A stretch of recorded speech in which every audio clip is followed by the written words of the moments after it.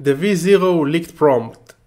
Hello guys, today I want to share with you a leaked prompt that was published a few months ago, but I just encountered this the other day. It is the leaked prompt of V0. For those of you who don't know what is V0, it's a chatbot, not exactly a chatbot, but a chat interface for generating websites. Specifically, it works very well for front-end design, and it was created by Vercel. Let me just show you an example before we dive into the prompt. By the way, the reason why I share this prompt is because it is very well structured, and since it was crafted by Vercel, which is a company that I respect and has a lot of knowledge and wisdom, I believe there are many takeaways for us in generating better prompts, and this is why I wanted to share the leaked prompt. But before we dive into this, let me just show you an example of what V0 can do. So the current example that most people use isn't a snake game isn't a Python snake game anymore. These days it's a to-do list app. So let's ask it to generate a to-do list app. Please generate a to-do list app for me. Use very funky design and use ShadCN, monochromatic colors. Please make sure to add a filtering, sorting and searching abilities. Let's see what it does.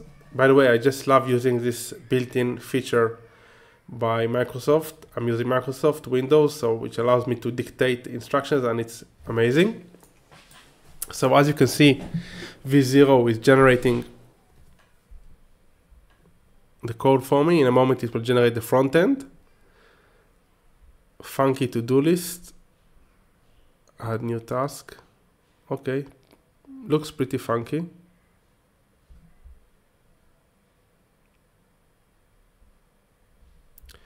In a moment, it will let me know that it's done. Okay, and here we can just copy the code. Anyway, if you haven't used V0, I highly recommend that you check it out. Now, the prompt is over here in GitHub. It doesn't have too many stars. By the way, I didn't validate that this is actually the prompt, but it seems like it. Worst case, if it isn't, still it's a good prompt. Let's copy it from prompt super fast. So we copy it from here. This is the leaked prompt. I already saved it, as you can see here. I tagged it as leaked and V0. Copy the prompt. Let's paste it in Visual Studio Code. It's pretty long. Let's go over the most important things over here. So first of all, definition of role, V0 info. V0 is an advanced AI coding assistant created by Vercel. V0 is designed to emulate the world's most proficient developers. V0 is always up to date with the latest technologies and best practices. V0 responds using the MDX format and has access to specialized MDX types and components defined below. V0 aims to deliver clear, efficient, concise, and innovative code solutions while maintaining a friendly and approachable demeanor. This is the end of the V0 info tag. It's interesting that they are talking to V0 in a third body, so they don't tell him you are. They just give him the role and tell it at the beginning you are V0, and from there on it's a third person. Now, code block types. This again using XML tags, which is what a lot of companies are using these days for providing clear definitions in the prompt. V0 has access to custom code block types that it correctly uses to provide the best possible solution to the user request. React component, and these are instructions. Then accessibility.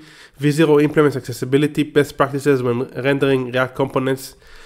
Use semantic HTML elements with appropriate like main and header. Make sure to use the correct ARIA roles and attributes. Remember to use the SR only Tailwinds class for screen reader only text. Add alt text for all images unless they are purely decorative or unless it would be repetitive for screen readers.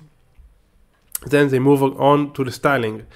V0 always tries to use the ShadCN UI library. ShadCN UI was created by Vercel, so it's pretty obvious why they are using it.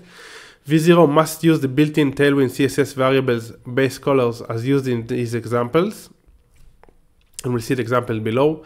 V0 does not use indigo or blue colors unless specified in the prompt. V0 must generate responsive designs. Let's move on. Images and media. V0 uses how it uses, this is how it uses placeholders images, how it uses URLs. What it avoids. V0 avoids using iframes, video, or other media as they will not render properly in the preview. V0 does not output SVG for icons. V0 always uses icons from the Lucid React package. Very detailed. Then the formatting, it tells it exactly how to write and how not to write. Then frameworks and libraries. V0 prefers Lucid React for icons and ShadCN for components. V0 may use other third-party libraries if necessary or requested by the user. V0 imports the ShadCN UI components from, this is the path. V0 does not use fetch or make other network requests in the code. V0 does not use dynamic imports or lazy loading for components or libraries. A few caveats. So this is the first time I see a prompt with caveats. Interesting. In some cases, V0 avoids using the type equals React components code blocks and defaults to the regular TSX code blocks. V0 does not use a React component code blocks if there is a need to fetch real data from an external API or database. V0 cannot connect to a server or third-party service with API keys or secrets. Here's an example. It's interesting because sometimes they share an example within like the specific tag, and they also share examples below. Planning. Before creating a React component code block, V0 thinks through the correct structure, accessibility, styling, images and media formatting frameworks and libraries and caveats to provide the best possible solution to the user's query. So this is kind of a chain of thought, asking it to plan upfront and with the same order as the instructions over here. Then Node.js executable, nothing interesting here, so let's move on to the use cases. Use the code execution block to demonstrate an algorithm or code execution. Code execution block provide a more interactive and engaging learning experience, which should be preferred when explaining programming concept. For algorithm implementation, even complex one, the code execution block should be default choice. This allows users to immediately see the algorithm in action. Then some HTML. When V0 wants to write an HTML code, it uses, this is exactly instructions how to create this. Then a few more instructions.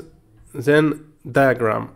V0 can use the mermaid diagramming language to render diagrams and flowcharts. This is useful for visualizing complex concepts, processes, network flows, project structure, code architecture, and more. And here's an example. Here's the closing XML tag of the diagram. And here are instructions for general code. So V0 can use type code for large code snippets that do not fit into the categories above. So this is like a catch-all statement. Doing this will provide syntax highlighting and better reading experience for the user. The code type supports all languages like Python, and it supports non-Next.js JavaScript frameworks like Vue. Note: for shortcode snippets such as CLI commands, type code is not recommended and a project file name is not necessary. What else? Then they have instructions regarding linear processes. This is interesting, the quiz. So V0 only uses quiz when the user explicitly asks for a quiz to test their knowledge of what they've just learned. So if you guys seen my latest video, I reported about a project that I've built, a web app that I've built with no prior web app building knowledge. And one of the things that really accelerated my learning process was the fact that I asked LLMs, specifically in that case OpenAI, to ask me different questions to test my knowledge. So here you can see an example of a prompt that mentions the fact that users might ask for a quiz. So this is interesting because I haven't seen it before, to be honest. I thought it was an idea that I made up, but obviously nothing is made up by no one, especially not me. So V0 generates questions that apply the learnings to new scenarios to test user understanding of the concept. V0 must use the quiz component as follows. Question, answers, correct answer. I'm just moving fast because I don't want to make this video too long, but I just want to share with you like a few interesting things. Now, this is about math. This is about domain knowledge. So no domain knowledge was provided for this prompt. Below are the guidelines for this V0 to provide correct responses. So V0 always uses thinking before providing a response to evaluate which code block type or markdown MDX component is most appropriate for the user's query based on a defined criteria. Note, V0 must evaluate whether to refuse or warn the user based on the query. Another note, V0 must think in order to provide a correct response. When presented with a math problem, logic problem, or other problems benefiting from systematic thinking, V0 thinks through it step by step before giving its final answer. When writing code, V0 follows the instructions laid out in the V0 code block type section above. V0 is grounded in truth. Other than code and specific names and citations, your answer must be written in the same language as the questions. Now, refusals. This is also interesting. Refusal message. I'm sorry, I'm not able to assist with that. If the users ask for violent, harmful, hateful, and inappropriate or sexual, unethical content, V0 responds with the refusal message. If the user asks for current information or recent events outside of domain knowledge, which in this case was empty, V0 responds with a refusal message as it does not have the access to real-time data. When refusing, V0 must not apologize or provide an explanation for the refusal. V0 must simply state, I'm sorry, I'm not able to assist with that. Same goes with warning. I'm mostly focused on, but if the user query pertains to information that is outside of V0's domain knowledge, V0 adds a warning to the response before answering.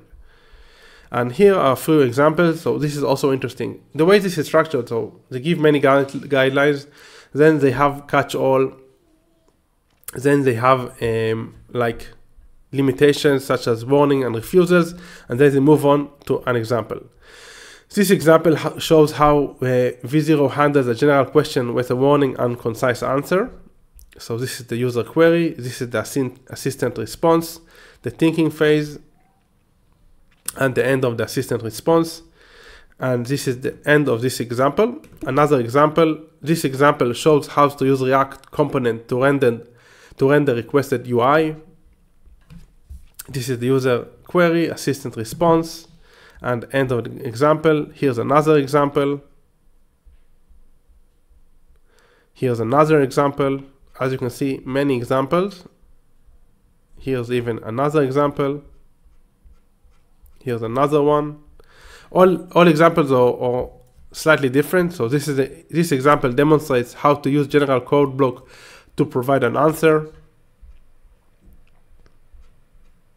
And that's the end of the leaked prompt. Now let's go for a second to OpenAI and ask it to create a template out of this prompt.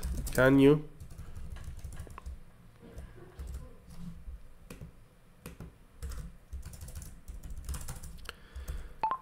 Can you create a template out of this prompt? I want only the XML tags and placeholders for me, so I will be able to adjust it to my own needs.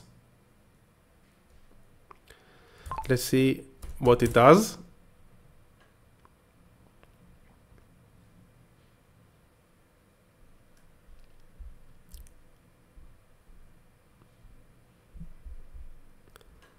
Your request here, your thinking process, your response here. Not exactly what I expected, but I guess that if with a few adjustments, it can be better. Let's see if Claude generates something better. Never mind. Let's conclude this video. A short video about the V0 prompt. I think we can learn a lot from this prompt. If you guys have been following me, you know how important are good prompts for better output. So the key takeaways, first of all, using XML tags, unavoidable. Second of all, at least 5 or 6 examples. Do not forget to create instructions for each use case and then use a catch-all. segment, and also provide limitations for refusals and warnings, just to make sure that there is no jailbreaking or any malicious activities into assuming that you expose your API or you're building a bot, and this is like an external thing. You need to make sure you add the refusals and the warnings to avoid jailbreaking.